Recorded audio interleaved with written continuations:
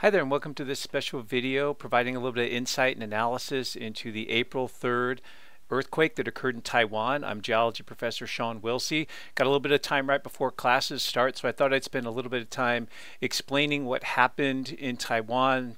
It's an evolving and dynamic situation, probably only 24 or so hours old at this point, and so it'll be interesting to see going forward, the extent of the damage and that sort of thing. So I'm just going to report what I've been able to discern so far.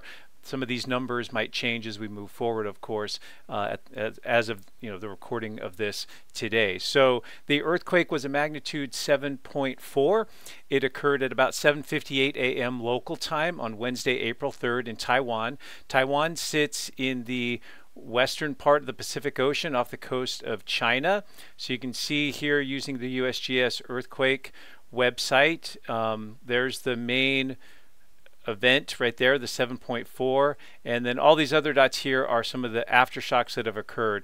Recognize that using the USGS website that we're not able to get a full picture as to the number and magnitude of all of these aftershocks. These are only the bigger ones which are detected. So because we're using the US seismic network, we're only able to detect earthquakes above about a magnitude 4 or so. Anything smaller than that, and there's likely to be dozens if not hundreds of much smaller magnitude earthquakes, those aren't going to be picked up by the USGS seismic network. But this still shows you a good picture of how many of these quakes have occurred. So let's look at this earthquake in a little bit more detail. It occurred again at about 7:58 a.m. local time. And you can see the depth here, about 35 kilometers depth. So that's what, 20 to 23 or so miles depth. So not a very shallow quake, but not a deep quake either. Had this been a lot more shallow, it probably would have caused a lot more death and destruction.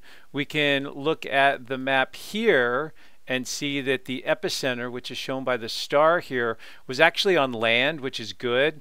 Initially, there was tsunami warnings that were triggered because it was a earthquake and the preliminary location was close to the coastline, and because it was of sufficient magnitude, there was some concern that this earthquake would likely be generating tsunami. But that tsunami warning has since dropped. There was no appreciable tsunami generated by this earthquake, so that's good, because earthquakes of this size, if they're under the water, can actually generate tsunami, which can be destructive. We do have reports of about 9 deaths so far and hundreds of people injured, so we'll hope that that number stays low, but it's likely to creep up as more search and rescue efforts go on and as more is learned and discovered. We can look here at the beach ball. Some of you love looking at the beach balls as much as I do, but this shows us that this tells us that the earthquake occurred on a fault that trends or strikes from northeast to southwest, and because of the orientation of these regions here, this is a reverse fault. So this is a fault caused by rocks being compressed, where one side rises up over the other side, what we call a reverse fault. So this happened along a northeast southwest striking reverse fault, which is consistent with the type of plate tectonic setting that exists there. You can see the two. It's a complicated tectonic setting. I'll get more into that here in a minute, but you can see here's one plate boundary here, another one over here, and this area in here is a little bit messy. It's not a very clean area, but we have a subduction zone here, another subduction zone here, and this area kind of caught in the middle. And again, I'll come back to the tectonic setting here in a bit and discuss why we had this earthquake where we did. There's not a lot of reports so far. Again, using the USGS site, other countries may have their own system of earthquake data collection, but 464 people so far have felt the earthquake and also reported it to the USGS site. So this gives us a feel for how much shaking occurred and in terms of damage that was done. So this is a qualitative assessment of the earthquake. This is called the modified Mercalli intensity scale. If we come back here, let's see, where do they have that maybe? Oh yeah, here we go. So it's up to modified Mercalli level somewhere around an 8 or a 9 if we look at these two numbers here, which is pretty substantial. That suggests very strong shaking, heavy shaking. If you look at this guide down here, well, severe to violent shaking damage would be moderate to heavy in sort of that range there. So this was a very large earthquake, very serious quake for this area, and it was the largest earthquake in Taiwan in the last 25 years. Prior to that, the biggest earthquake was in 1999. It was a magnitude 7.7 that killed over 2,400 people, and it was the second deadliest quake in Taiwan's history.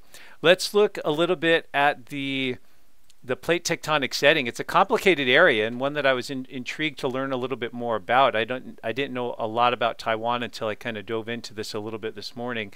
But here's a sort of a block 3D diagram showing the island of Taiwan that sits off the coast of China. It largely resides on the Eurasian plate.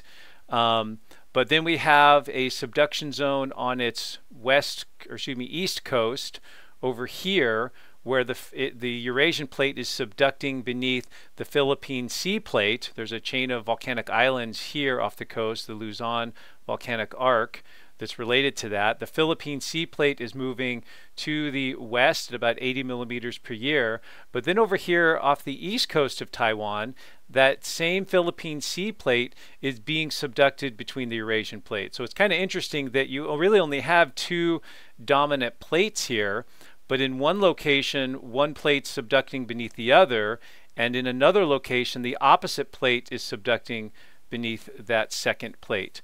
And this is due to the density or ages of the ocean crust here. So here, presumably, the Eurasian plate has the older, more dense ocean crust, so it slides beneath the Philippine plate, whereas over here, along this part of the boundary, the older, more dense ocean plate is the Philippine Sea plate, and this side of the Eurasian plate is a little bit more buoyant, and so it is the non-subducting side.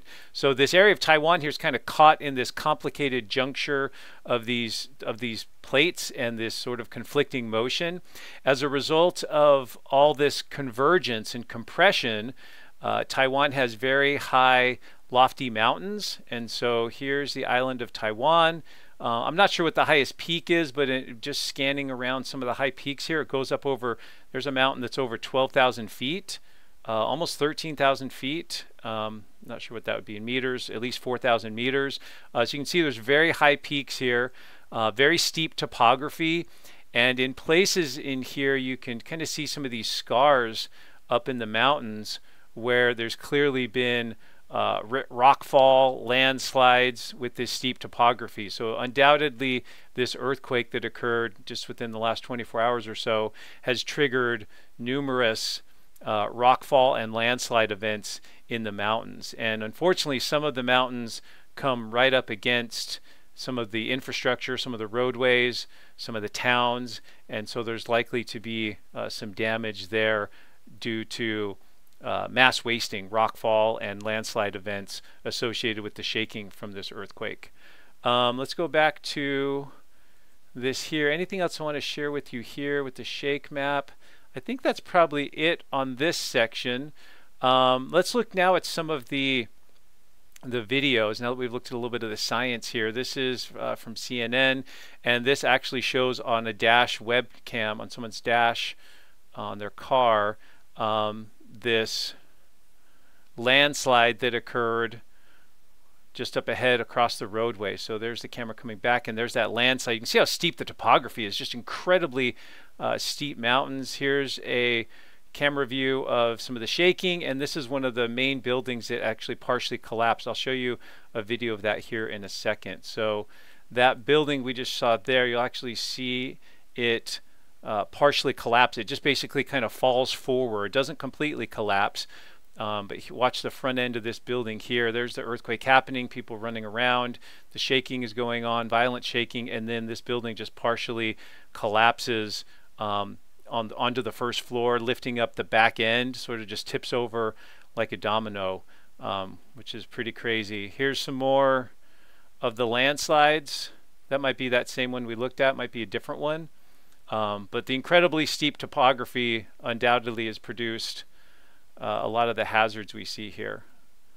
Yeah, strongest quake, there's some people, there's water slosh, there's some people on a bridge with some of the shaking and rocking on this bridge, water sloshing out of this hotel pool, I suppose, or on this roof. There's a person writing out the earthquake in the pool. Yeah, and again, this happened at a particularly vulnerable time. You know, 8 o'clock in the morning is a time when people are on the go, getting to work, traveling, getting different places. So undoubtedly, you'll be able to look at a lot of these. I think this is the same one. This is just some video footage of it after it occurred. But you can get on the internet just like I did and just pull up some different videos. You'll undoubtedly see more of these moving forward. So the first floor just sort of pancaked down and the building collapsed and onto that first floor there. So, and this town here, Hualien, is apparently the city that was most hard hit, and that city sits up the coast here. Let's see, it is right here. Yeah. So that was closest, that was the biggest urban area, I believe, that was closest to the epicenter of the earthquake. So let's make sure that's true. Yeah, it sits right here. And then the epicenter or the location was just a little bit to the south. So an unfortunate event, but one that I just wanted to provide a little bit of analysis and update for. Undoubtedly, moving forward, we'll be able to see the full extent of the damage. The aftershocks will continue, and that will, of course, make search and rescue efforts difficult because you've got buildings that have been strongly shaken. Some of them might be near their tipping point, and so sometimes you can get these smaller aftershocks that actually cause the building to collapse or the roadway to collapse because it's been so damaged and compromised by the initial set of shaking. So just a quick little update here from my perspective as a geologist. Hope that provided a little bit of insight and a little bit of help as to why we had this earthquake in Taiwan. It's in a very likely earthquake zone sitting at the junction of these tectonic plates. This is where the bulk of the Earth's activity occurs, is along these tectonic plates. So you can also kind of go to the USGS site, you can play around with this just like I am here. You can change it to the satellite view if you want to, and then you can click on each one of these earthquakes that have been detected and look at some of the information on those if you so choose. So hopefully this was helpful. Thanks for joining me. Have a great day, and we'll see you soon. Take care.